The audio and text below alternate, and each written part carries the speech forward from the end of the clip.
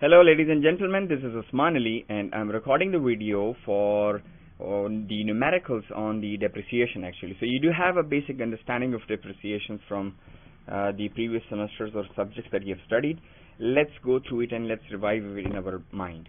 So we have this numerical of company, Robert British Corporation. They have purchased a new machine for its assembly process. The purchase date is 1st of January 2007 and the cost of this machine is $1,17,000. So that's kind of an important thing for our numerical cost of asset. The company estimates that the machine will have a salvage value of $12,900. So after using it, still the machine would have a worth of $12,900 salvage value, at the end of its service. Its life is estimated to be 5 years, so that's the estimated useful life. And if we talk about the working hours, so it is expected that the machine will work for 1,000 hours actually.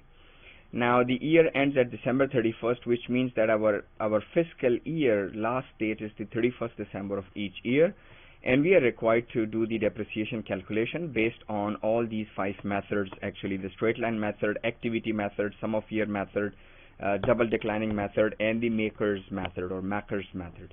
So let's do it one by one. I will record separate video for each method actually. So let's go with the straight line method this time. Now in the straight line method, we assume that everything would remain same actually. Means that whatever the depreciation expense that has occurred, so it's gonna be same for all the years. That's why it's called straight, because it does not changes. So the day, which is 1st of January, when we purchased that machine, so it costed us $117,900 actually, and then the first year will finish by 31st December. So at the end of the first year, we are actually supposed to calculate the depreciation expense. Now the depreciation expense according to the straight line method is cost of asset minus the salvage value divided by the useful life.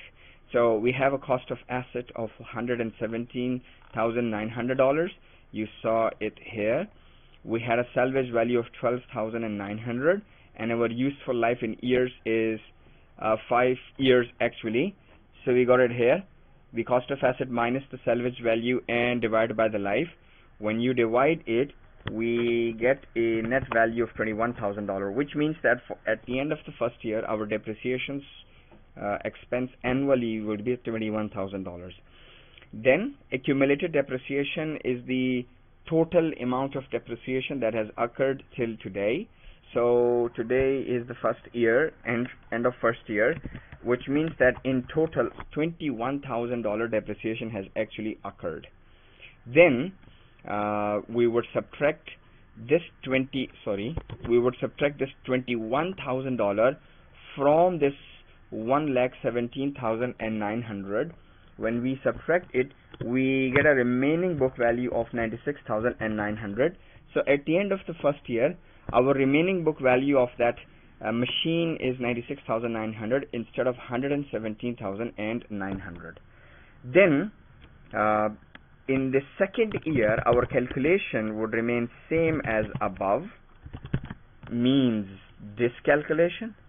Our depreciation expense will also remain same, 21,000.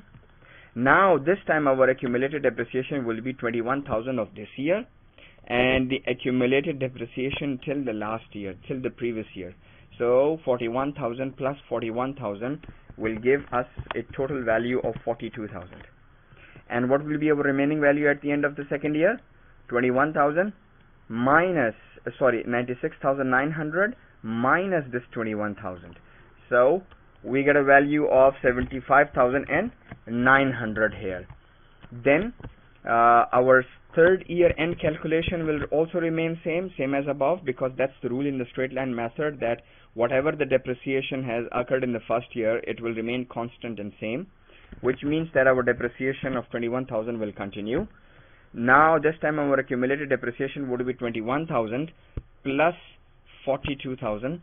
So the total accumulated depreciation this year would be 63,000. and 75,900 minus 21,000 will give us a remaining value or a net value of 54,900. Likewise, for the fourth year our depreciation remains same, and for the fifth year also the calculation or the computation remains same, which means our depreciation expense will continue to be 21,000. So at the end of the fourth year my accumulated depreciation will be 21,000 plus 63,000, which gives me a total of $84,000.